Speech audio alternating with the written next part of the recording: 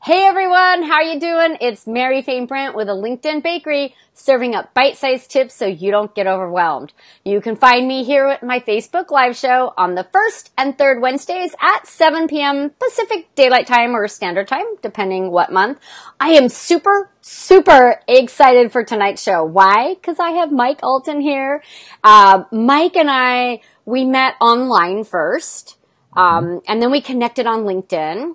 And Mike is with Agora Pulse, because I always want to say plus, Agora Pulse, and Social Media Hat. And I'm not going to spill all the beans, but I heard Mike on Stephanie Liu show. If you guys know Stephanie Liu, I call her my mini course muse, my Facebook Live muse, because definitely if it wasn't for Stephanie, I would not be here. So high five to my girl Steph. And so Mike and I had, we met online. I saw him on Stephanie's show, and you have that fear factor, right? Like, ooh, should I ask him? Should I? What if he says no? It's all good, right? So I asked Mike to be on my show, and he said yes. So I'm very thankful that you took the time out, because I know you have two beautiful girls, and you're in what state again? I'm over in Missouri. I'm in St. Louis. St. Louis, yeah. So you guys, It's not 7 o'clock his time. What is it, 9? It is 9. So thank you from the bottom of my heart. I really appreciate that. And what's really cool is that Mike and I got to meet in person in June 30th at Social Media Day San Diego. Right. Did I get that right? Yeah. There's so many different ones. So I'm really excited that we had the opportunity to actually meet. We took some pictures and that you're here tonight. Now I'm going to check and see who is on. So we've got Paula here and Kimberly. Kimberly is the one who does the HIPAA security stuff. So I was kind of going over Mike, like who said they were going to join us. So you guys definitely, let us know that you're here. Say hi, give us a thumbs up, a high five, some hearts, whatever you want to do. Just no poop, okay? No emoji poops. So we're going to get started here. I have tons of questions for you, Mike, and my audience does, because they were like throwing out the questions in the event over there on my Facebook page. So I thought we would start with this question. Are you guys ready? What does blog? Are you ready? What does blog mean? Like, can you define that? I love this question. It's such a good question, such a good place to start, because as we were talking about before we even started, it means different things to different people. Oh. And the key thing that I want to say to all of you listening right here is that your blog, it's just written content. That's all it is. Don't think of it like it's a personal journal. Don't think of it like it's someplace you have to publish on a regular basis, because those models of blogging don't apply to probably anybody who's watching this video. If everybody watching this video is an entrepreneur, that means your blog is just a place for you to put written content, and we'll talk about what that content looks like and how long, and we'll answer all those questions. But the whole point is to have written content that your audience can find that's going to help them. Okay. Right. Great. So you could call it articles. If it makes you uncomfortable, I don't like to blog. I don't want to be a blogger. But you're not. Right. You're a small business owner and you're creating content. So one of the things when I hear blogger, I think of, now nobody get mad, mommy bloggers, they're blogging about health or recipes. Yeah. Does anyone else, when you hear the word blog, what do you think of? Do you think of articles and resources, or do you think of like recipes and mommy bloggers? I don't know, because that's kind of what I think of. Is that how blogging started? What does blog stand for? Do the letters stand for something? They stand for web log. And they go back 10 plus years. You would have a website, and on your website, you would keep a log or a personal journal of what it is you were doing. So you would weblog, and that eventually became blog. You would blog as a verb.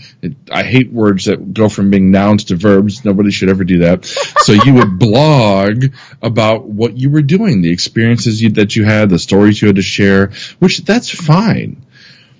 But nobody watching this besides me is a blogger. You aren't. You're not bloggers. You're business owners. Yes, and we want to know. You want to do content marketing. That's what you want to do. Content marketing, which is why a lot of times when I'm doing these shows and I'm writing my own articles, I talk about content. It's a very technical sounding word, but it's the most appropriate word because content can be video, and it can be audio, and it can be imagery, and it can be written. Yeah, so Kimberly here, when I said, what does blog mean to you? She said curated content. So thank you, Kimberly. Thank you for tuning in. We appreciate your comments. Okay, so I think we're all clear. So what makes you a blogger? Well, what makes me a blogger is that I create content for the sake of the content. I write because I enjoy writing. I write because I've created ways of monetizing that content specifically. Whereas if you are doing coaching, that's your business, right? If you don't do coaching, you are not making money. And the reason for creating content is to market your coaching. So it's a subtle difference in perspective as to why it is that you're creating your content. I would love to write, and I get that not everybody else is like that way, but I really love to write. If I have to go a couple weeks because of scheduling and busyness and I don't have time to write, I'm like going through withdrawals and shaking a little bit. Oh my gosh. Yeah.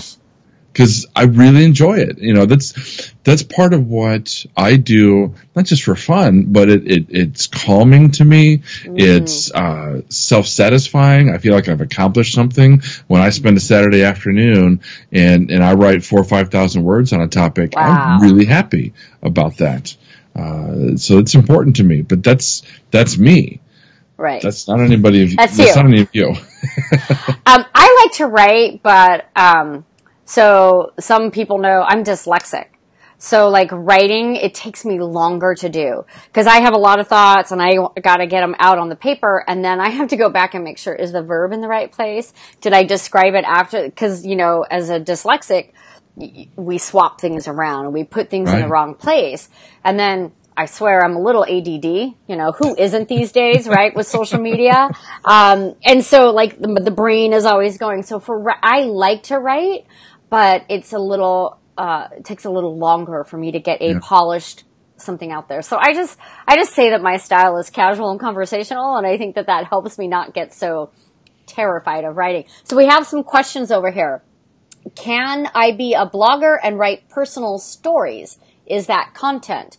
Now, Laura is a career coach with military spouses here in San Diego.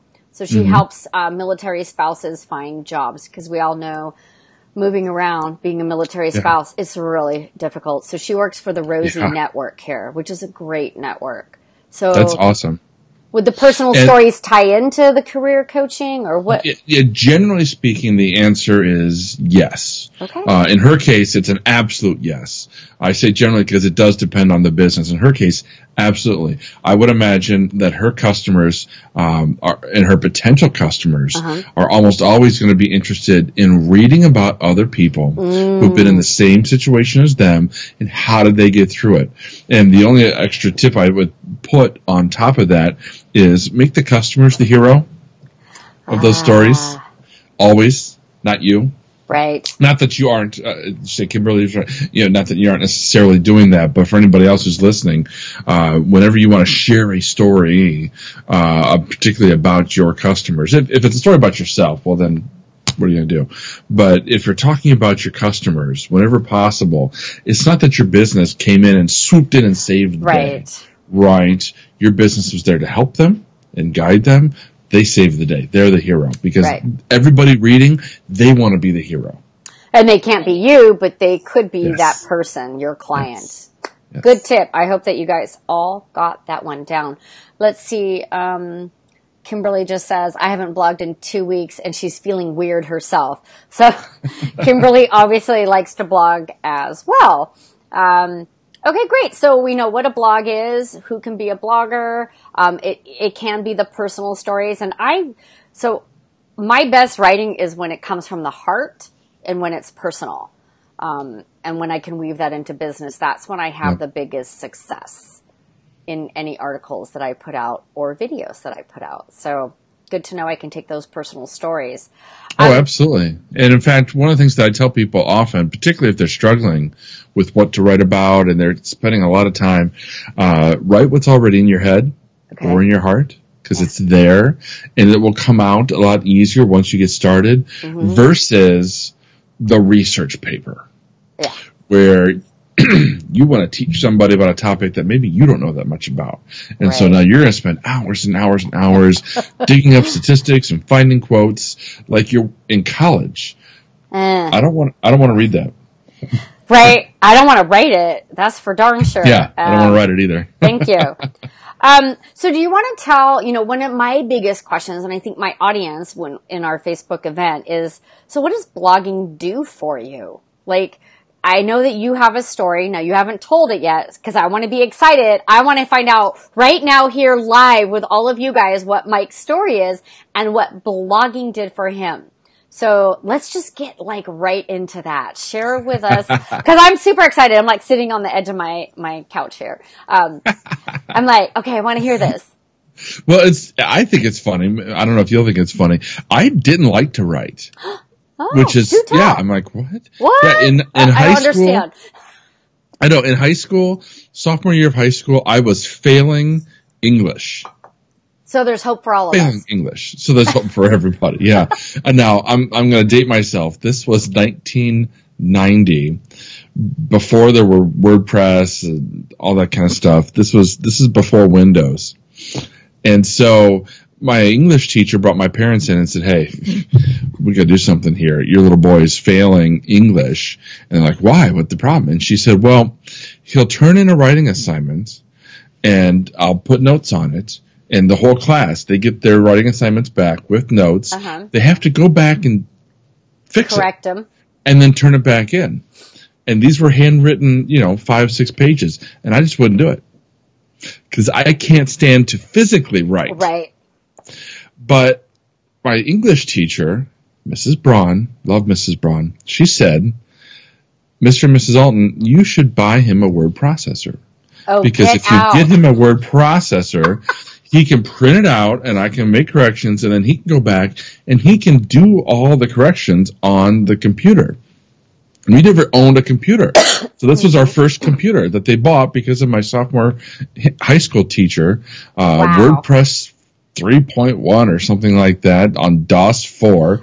And I went from failing English to acing English and went to honors junior and advanced placement senior English and, aced English in high school because I have a very good command of language and it was the handwriting that was a problem for me. So, fast forward a couple decades, and now I've gone on to college, I've gone through some careers, and I started my own business, and it was an internet marketing business. Okay. And I was creating content to build that internet marketing business, and it wasn't working. I was not reaching the right audience, but I found out in that process that I really liked to teach. I really liked to communicate through blog content. So I started the Social Media Hat in 2012 just as a place to put that content, a place to talk about Facebook and Twitter and blogging and anything else that was really content marketing. Were you working in that social media space before you started Social Media Hat, or you were just interested, it was a hobby and the interest of yours? Well, it was something I was doing to try to sell websites, and that wasn't working. Okay. Right? People who wanted to learn about Twitter back in 2011 weren't interested in buying websites. And so there was a disconnect between what I was writing about and the audience I was trying to reach. Okay. So when I started the Social Media Hat, I didn't know what it was going to do. I didn't know how I was going to monetize it. I sold my time as a consultant. I tested all kinds of passive monetization things. But the real point, I'm getting around to the end of the story, is that as a result of the content that I was creating, I built a reputation. Okay. I generated awareness of myself as an author, as a teacher, as a consultant. I started doing speaking. I started doing live video like this. And that turned into a full-time job as the chief marketing officer of a big company making six figures for that particular company. And I kept blogging on the side. I kept writing about the tools that I loved. I was writing about Hootsuite all the time, and Hootsuite loved it. Hootsuite would republish my work all the time. I ended up taking all the stuff that I wrote about Hootsuite and put it together, added some more material, and published a book. I wrote the book on Hootsuite. And then a couple of years ago in San Diego at Social Media Marketing World, I was introduced to this guy named Emmerich, who happens to be the CEO of Agorapulse, who was a competitor of Hootsuite. And at the time, Hootsuite and I, we weren't homies anymore. No. So I was really interested. No BFFs? No. When a brand issues a cease and desist order because they don't want you publishing your book, that's not a good thing. Yeah, and that's a whole other story. Who knows what that was about. But anyways, and obviously I published it anyway, so. Good for you. But I met Emmerich, and Emmerich showed me Agorapulse. I was like, oh, this is awesome. This is easy to use. He was just showing me on his phone how easy it was to keep up with Twitter and keep up with my Facebook page and so on. So I switched gears and started writing about Agorapulse a lot. And Emmerich loved it, of course. And I became an ambassador for Agorapulse. And then spring of this year, actually, we started talking late last year about me working for Emmerich full-time. And he hired me in February, right before Social Media Marketing World this year, so that I could go and be the brand evangelist for Agorapulse. I'm now in charge of Agorapulse's ambassador program, which means that sounds fascinating. I go to conferences now all the time. I have to go to Paris 3 times a year. I know that's sad. Your life is rough. And I'm talking to social media professionals all day long. I love it. It's a dream job. Oh my gosh, it sounds amazing. I'm sitting here going, what do I love that I use that I just want to start blogging about because then I want them to hire me? I'm like, seriously, like, oh, that's a huge bombshell, you guys. Okay. I'm going to have to take a moment here because I'm seriously got all these apps and programs going through my head going, which two do I want to just tackle? I love that story. And just by sharing your love and your insight, your experience about using Agorapulse, that led to that relationship, and they saw what you were doing. So it's all about just being authentic and true, really. At the end of the day. Yeah, because I know not everybody listening is going to want to follow that kind of path, which I totally understand. If you've got your own business, you're not necessarily dreaming of working for somebody else. But some of the lessons are, like you said, creating great content and pursuing relationships and being open to whatever kinds of opportunities those might come. They might become partners. They might become influencers for you. They might hire you to be an influencer for them. You never know. I love that word, opportunity. So I was just talking to one of my clients today, and she has, she's pivoting in her career, looking to leave this company and get into the online marketing. So we're looking at internships and different ways for her to do that. And she's got some different opportunities. And she was asking, what do you think about this one opportunity?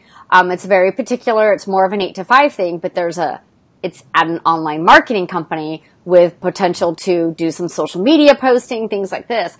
And my answer to her and my answer to everyone listening, always be open to a conversation. You don't have to take it. As I told her, be open to the opportunity. Have that conversation. Meet with that person. Learn more about the opportunity. And then remember, as I told her, it's not for life. Because she's like, the 8 to 5. I'm like, maybe it's an 18-month gig and you get all that experience you need and then you jet.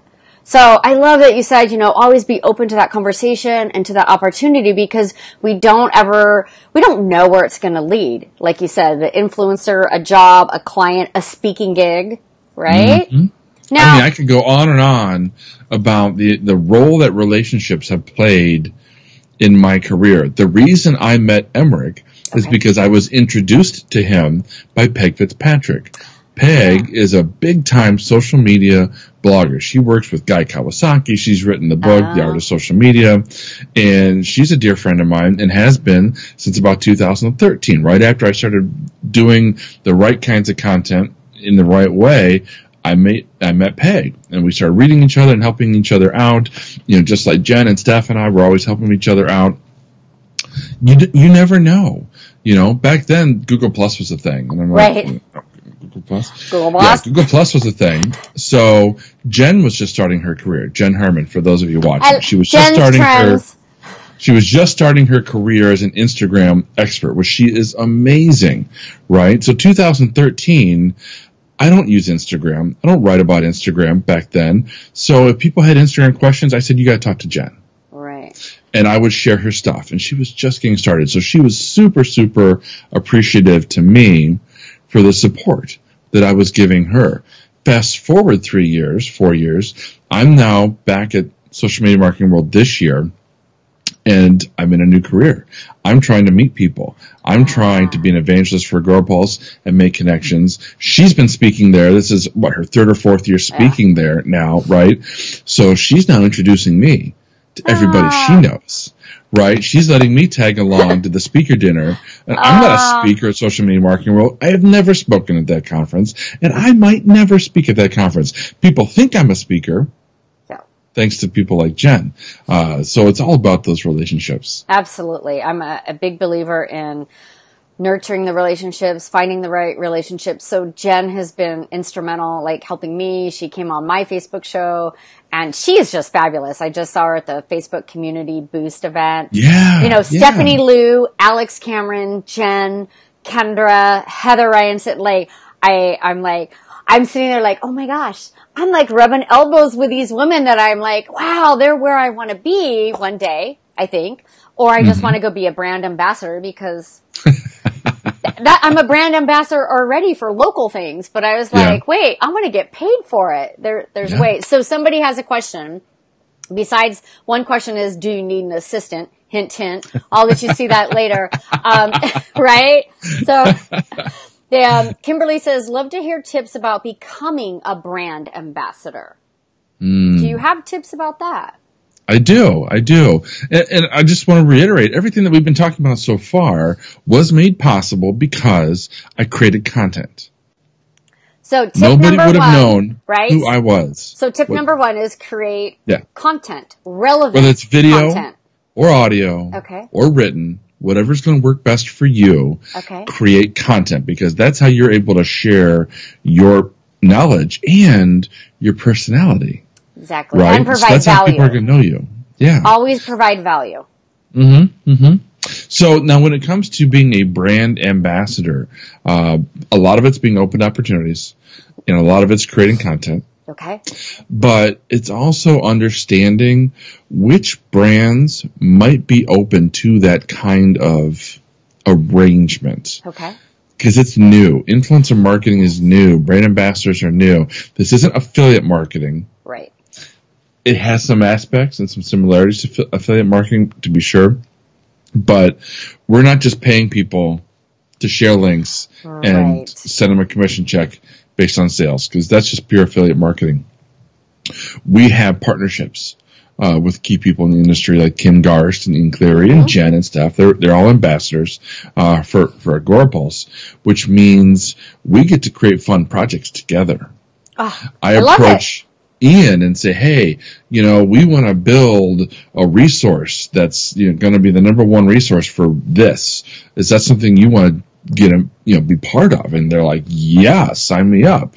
Right now we're doing a series of Facebook Live videos, and we're just asking our ambassadors to come on a show for 30 minutes and share their top 5 favorite tools. And of course, Agora Pulse is in there, right? But they're creating a 30-minute video, which we're then turning that video into blog content. There you go. It's some repurposing, and we're having them publish that blog content on their blogs. So you're expanding the reach there. So we're expanding the reach. Yep. I love that. I love repurposing and expanding your reach by collaborating. So you really hit on like 3 of my favorite things. Seriously, brand ambassador. So I was a brand ambassador for Hera Hub, which Hera Hub is a local co-working space, right? Yes, for female entrepreneurs. Yeah. It's where I first one of the first business investments I made, and I always say, like even today, it's the best investment I made. That community and having that professional space and the classes that they offer, it was awesome. And so I didn't know, I think it was last summer, about a year ago, they went through and they were watching our they had people that were watching our Twitter, our LinkedIn, and our Facebook posts. And I was always posting I was there, and I was posting this and that. And they handpicked like 10 of us to be their first brand ambassadors. So that's pretty cool because we already love them. We already shout their praises. Now they wanted to like give us some benefits for it and create official brand ambassadors. So yeah, that's exactly what I do. I look for people who are already talking about my brand. Exactly. So awesome. So let's go back a little more about the blogging. We've got some other people. Abigail says, what is the name of your guest? Oh, Abigail, you came in late. This is Mike Alton. Mike Alton is a blogger and works for Agora Pulse and has his own company, Social Media Hat. So we're talking about blogging and what blogging can do for you and what blogging means. So I'd like to hop back over. I love the brand ambassador stuff, you guys, but let's hop back over to blogging. We know what it is. You can do videos. So you're saying it's content. So it can be a video. It can be written podcast. That's not really blogging. Yeah, well, absolutely. Oh, audio. Yep. Oh, okay. Okay. I didn't think about that as blogging. Yeah, because what you could do is you can create the audio content. Maybe that's all you want is the audio content. And then you can publish to your blog a summary, some show notes. You can embed a player. And I say blog, but that could be your website or, wherever else that you want to publish. And so you can, start with the audio content. I'm like, LinkedIn. I put stuff Let's talk about that. Let's talk about the elephant in the room. Should you publish to LinkedIn? And probably not all of them. Yes. I would say just the relevant, like. Should you solely publish to LinkedIn? No.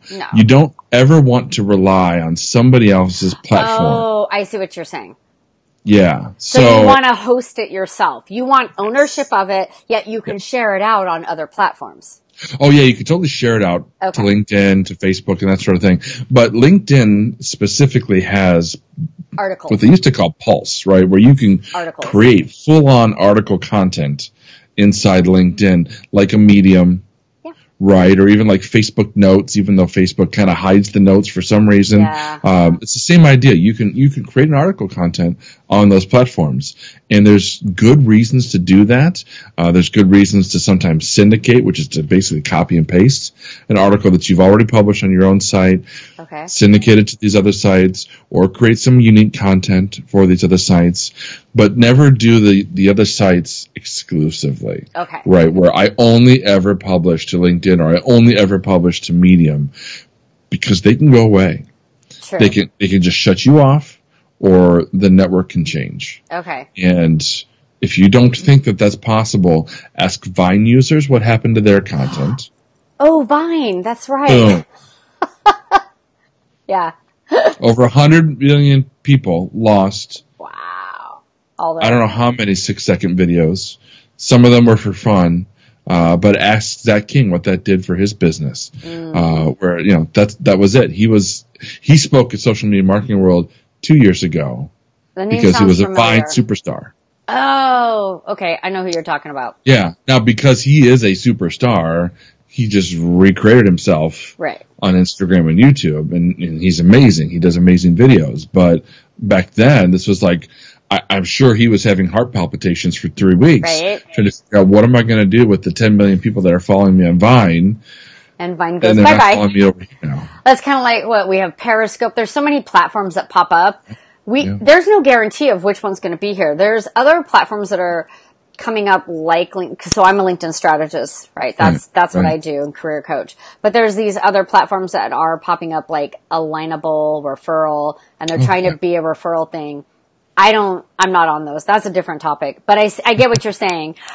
So for Social Media Marketing World this year, I volunteer, and Amy Aram and Victor and Marissa, the 4 of us, we were volunteering. I was like, you guys, we should do recaps, and we'll have content, relevant content. So we did a 4-week series of our favorite speakers and stuff. So we had each of us contributed a section. We talked about one speaker, and we did it every week, and we posted that on LinkedIn, but I also put that on my website. So I'm safe, right? Yeah, exactly. I'm safe, right? Speaking of platforms, so Laura's asking, is there a good platform site to get started? The best option is to start with your own WordPress self-hosted website. There you go, Laura. Use inexpensive hosting. You can go with Bluehost, which is what I typically recommend. It's like $4 a month. There you go. If you want to start a business and you can't afford $4 a month, keep working. Don't quit your day job. Right. Right.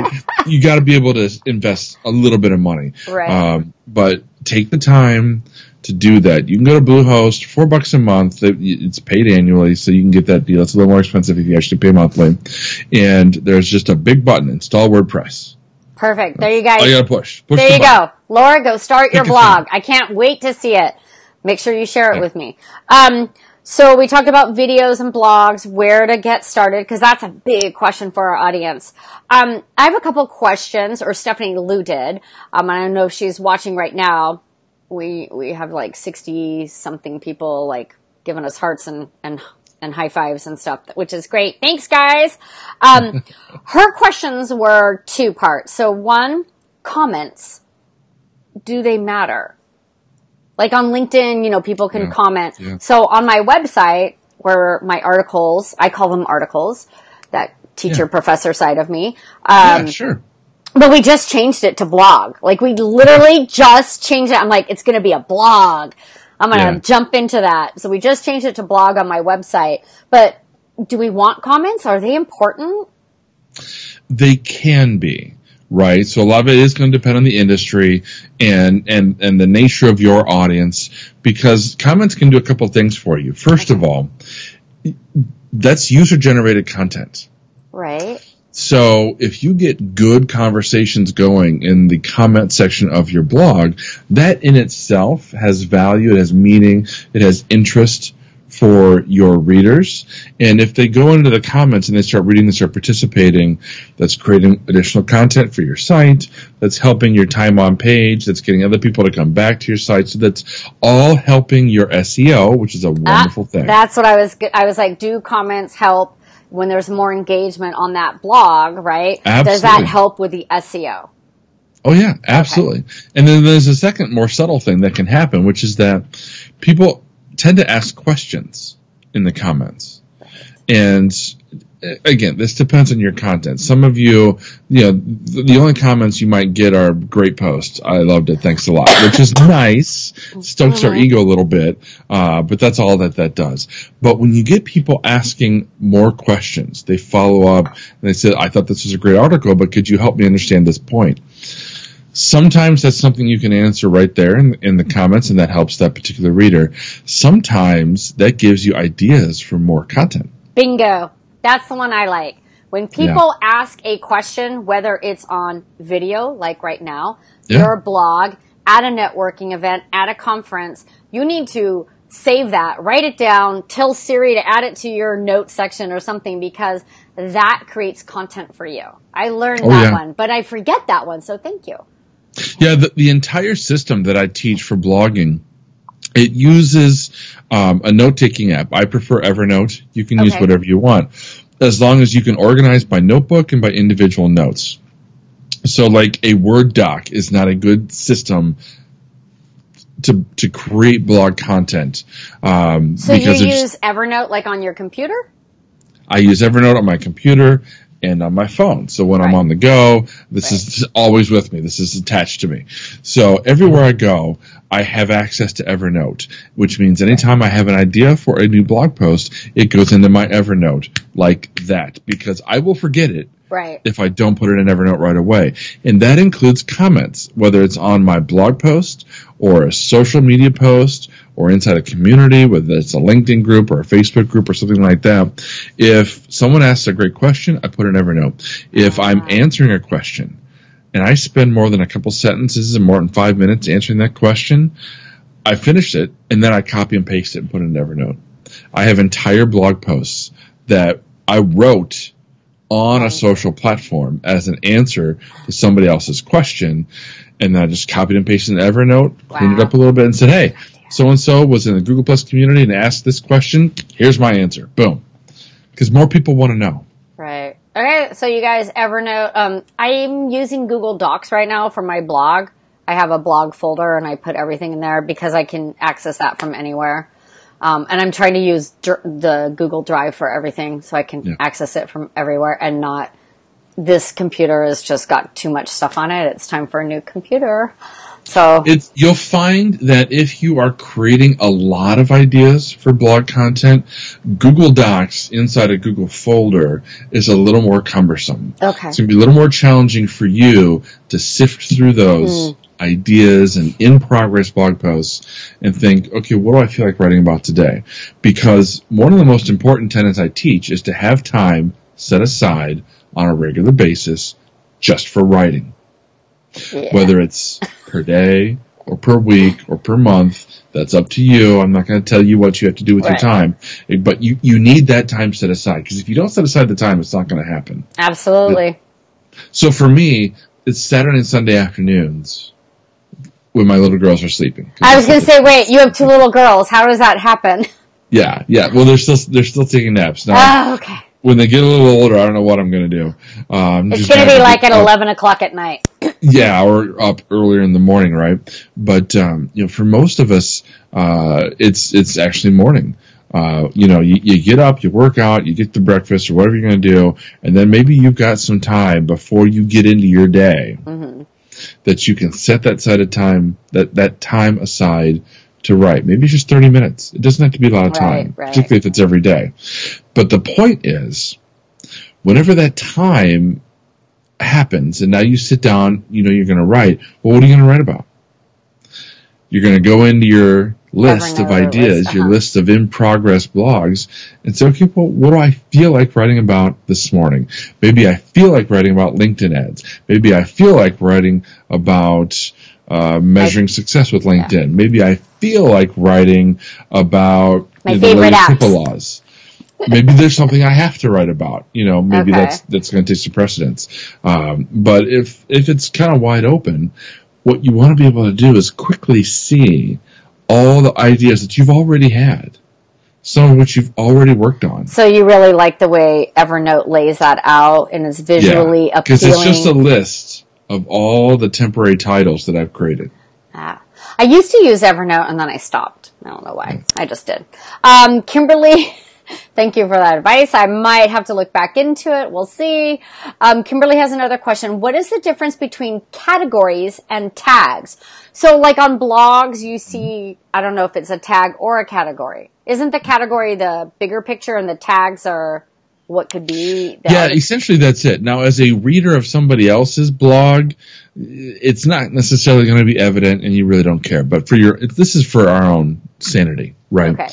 Categories are at a high level, and they have got to be very, very limited.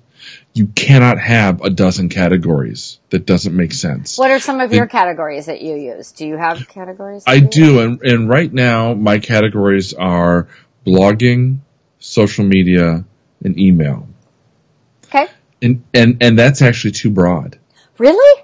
That's this wide swath of everything that's within content marketing, and it's too broad. So I'm going to be honing it down probably to strictly blog, and I might not write about social media at all anymore. I haven't quite brought myself to totally eliminate it because I enjoy doing it.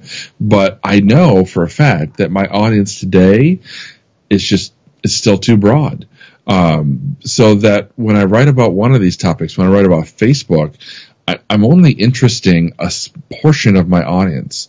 And I want to create a content that I know is going to interest a sizable percentage of my audience. So are you saying don't niche it down? Because social media is broad, but Facebook is a little more specific. But to take it to be even more specific, it would be like Facebook ads or Facebook groups or Facebook pages, right? Yeah.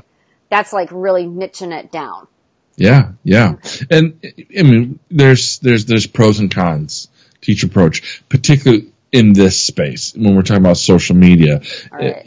Anytime we talk about focusing on a particular platform or a particular aspect of a platform, we're putting our future at a little bit of jeopardy, right? Because that could change. Chatbots could go away next year, right. And if I've created a blog that's all about chatbots and they go away, then, I'm SOL.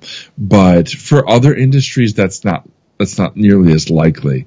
So for those of you listening at home, and again, what you're going to want to do as entrepreneurs with your own business, your categories, generally speaking, they need to match up with your services or products. Right. So again, that's going to be really limited. You're not going to have 20 vastly different services. You're going to have a few very specific things that you do for people, and you want to file all of your content into those buckets. It's got to fit in one of those buckets, or it's not worth writing about.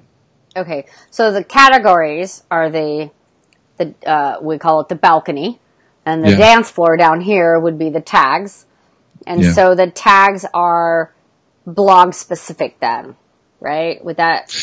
Yeah, they're just the topics that you're covering in that specific piece of content. Okay. So, to give, again, from my own example, let's say, social media is the category, and then I've written an article about Facebook ads. So now my tags are Facebook advertising, and advertising. Okay. How many tags should you have? Is there Instagram's crazy, right? You put 20 hashtags.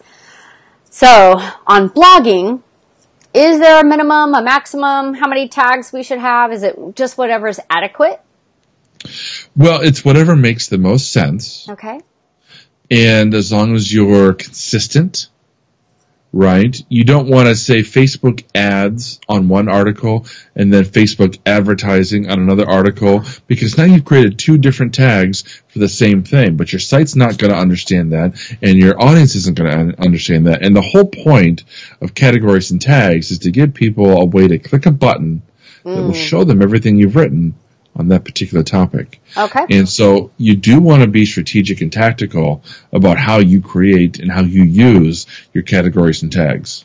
Have you created your categories and tags before you started blogging? Do you start your blogging? This is probably a question that people ask, well, I know I want to write about these two topics. So do I create my tags that I'm going to use so I'm always consistent? Oh yeah, absolutely. You can go beyond that with tags, which is fine. This week I had a guest post from Michaela Underhall. She works for Nimble, the CRM. Mm-hmm. And so that particular article was about influencer marketing. So, and social media. So it was, social media was the category. Influencer marketing was one of the tags. And I put Nimble as one of the tags. Okay. I don't know if I've ever mentioned Nimble in any of the posts. So that might be a tag that consists of one piece of content, but you never know. So those kinds of on-the-fly tags are fine. Okay. Good to know. So, I'm going to ask you this question. You can decline it or you can play along and answer. Are you guys ready? Phone a friend. Right? I'm super phone a friend. Grab your notes or your phone, right? Look it up on Evernote. So I want to ask you, what is your worst blog that you've ever done? So what I mean by worst, let's define that. You went back and read it and it didn't make sense. You got no engagement, or, just define that in your own sense. And then what you think, right? Got to go with the good, the bad, and the ugly. And what was your best blog? What blog are you so proud of, or it did something for you? Okay. Well, it's funny that you mentioned good, bad, and ugly, because all three exist when it comes to blog content.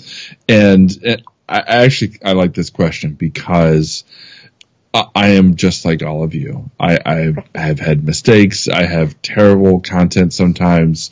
You never want to compare your beginning to someone else's middle, right? So, if you look at my current blog stats and you look at some of the content I've created recently, you might think, oh my gosh, I could never create amazing content like Mike, right? You can. You can. So you've been doing this. That's really great. Do you follow Damian Ross at all from social media? Yeah. So his whole video series is don't compare yourself. Everyone puts everything out on social media that, I just made $10,000 and I'm speaking here. We put all that good stuff out, but Damian reminds us that, hey, you know what? That's only this much of their business. So I appreciate that you're saying that, because I did look at some of your blogs. I'm like, oh, he's really good. I'm like, yeah, well, and Damien's a great example. He's on like day 100 and something, right? 150. So that means, oh yeah, he's over 100 days of doing just this video series. Go back to day 1. Go back to day 2. They're not as polished, right? They're not as well edited as day 102 because he's got that experience. I often talk about a blogging muscle, which is a kind of a fun I analogy. like that. I have like a visual now. It's kind of like my mind and my arm together. It's this blogging muscle. I like it. Oh yeah. The content that I create today is exponentially better than the content that I was creating 6 years ago. I guarantee it. Now, that doesn't mean I still don't create doozies of terrible pieces of content.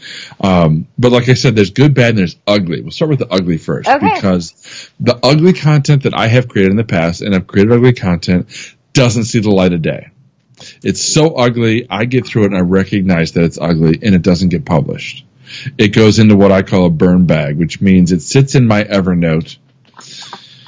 Yet you keep it. You keep it, though. Is it a reminder? I'm a hoarder. Okay. I was like, well, why do you keep it if it's so bad? I keep it because I'm a hoarder, but at some point, I get tired of looking at it. At some point, I realize, this is really, really ugly. You're never going to publish this. You shouldn't ever publish this. And so I move it into a different notebook within Evernote where I keep the uglies. Okay. There's also ideas for blog posts in there that you might for have whatever reason idea I know I'm never going to write. Maybe it's not. Like I'm not writing about Google Plus anymore. I used to write a lot, but I'm never going to write about Google Plus again unless somehow they magically decide to reinvent that network and it comes back. But I had dozens of pieces of content planned to write about Google Plus that. At some point, I just shelved it all because there's no longer any interest. Right. There's networks that are totally gone, like Blab and Vine. I had things to write about those networks. So that's gone. Okay. Those are the ugly pile. Stuff I'm never going to write about or stuff that I wrote. Like, I wrote an article once. Here I go, sharing what's not supposed to see the light of day. I wrote a Dear John letter, a Dear John formatted letter to a just kind of like a pretend avatar person who has a terrible blog. I thought, what if someone's got a really bad blog and I'm writing them a letter telling them why I'm breaking up with them as a subscriber because they're making all these mistakes with their blog. Oh, doesn't it sound like a wonderful idea? It does. Like, it sounds terrible. Cool. It was a terrible, terrible article. I like the concept. So it'll never be published. Okay. So there's that. That's the ugly. Now the bad posts, and I'm not talking about just when I was starting, because they're bad because I'm new, and everybody goes through that. I'm like Charlie Brown and Lucy.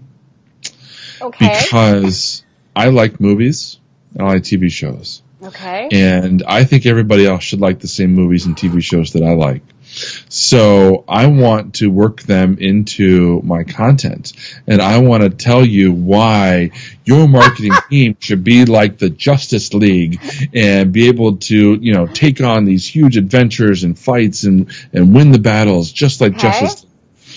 And so I've created content like that over and over and over again, and they're all bad. They're all bad. Why do you think they're bad? Is it because you're duplicating it? Like you're... No, it's because that technique of trying to create an analogy or a metaphor between a real world business thing and a pretend world movie doesn't work. It's a trope, as they call it. And people are tired of that trope. And it's really hard to make that interesting and timeless. Timeless. I think that's an important word. Timeless. Yeah. I'm struggling to think of a very specific example. I've done some Star Wars ones, of course. If you haven't been able to tell from my background, Star Wars is part of my shtick. Oh. But I've done some others for some other movies, or TV shows. I wrote about Beauty and the Beast, the new one, and how that was repurposing. It's not good. Okay. Well, tell us about, and Amanda's watching. She said, hi, Mike and Mary. Great to see you both on live. Hey, Amanda girl. Glad you could join us. Amanda Robinson.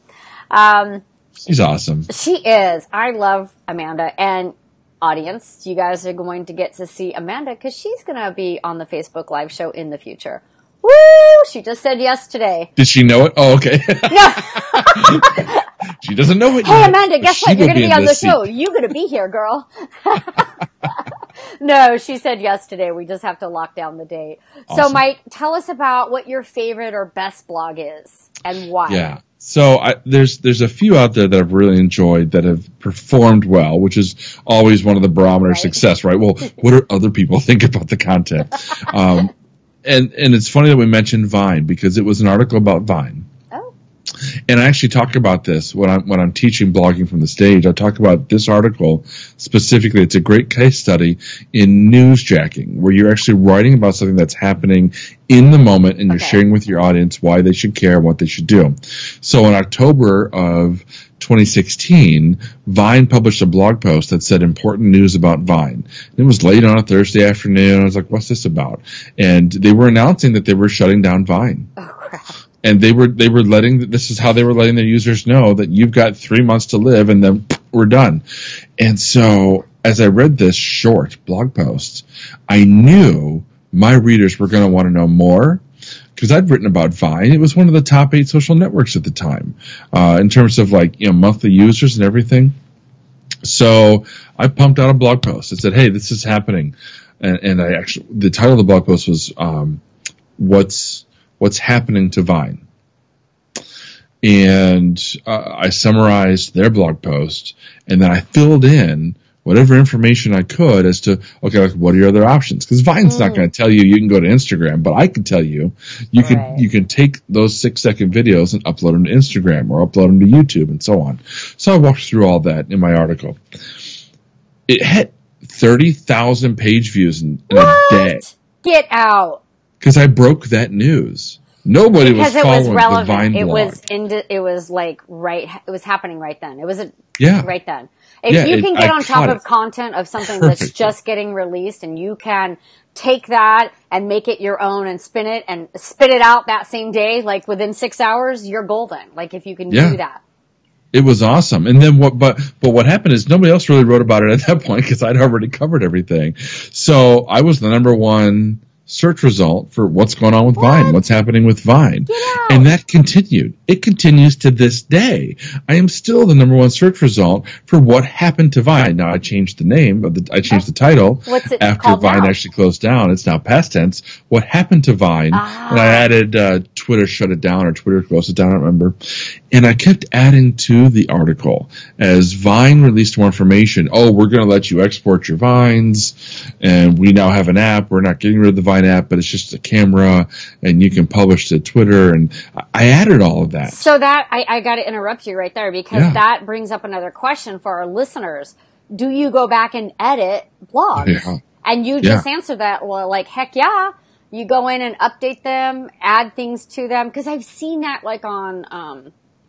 I don't know where, Daily Muse. I've seen him on some other blog channels where it says updated. Update, yes. Yeah, that's why. Okay. And then that's why. And then it brings it back. That's one of the big, beautiful things about blog content where it has an advantage over video or audio. We can't come back and edit this later. No, that's not going to happen. We can take out, but we can't put back in. Yeah. So I was able to expand that article and help more people. And this is, cool. I'm getting to the reason why it's my favorite. The success of the article aside, I mean, big people, Michael Hyatt was sharing this article, which was huge. Wow. But the biggest and the best compliment that I've ever gotten was on this particular article. It was in the comments. Some gal came in 4 months after I published it. Vine is now shut down completely. Okay. And she was trying to figure out why. She didn't know why. So she did a Google search. What happened to Vine? She came up with my article and she's reading it. And this is what she said in the comments. She said, as I was reading your article, I kept having questions. And as I continued to read the article, you kept answering my questions as though you were in my head. And this is the most amazing article I've ever read in my life. It's like, let's all take an moment. Thank you. And that's why I do it, is to help people. And, it's not everybody articulates it as well as this particular reader did. And not every article is successful at doing what I wanted to accomplish with that particular article, but it happens.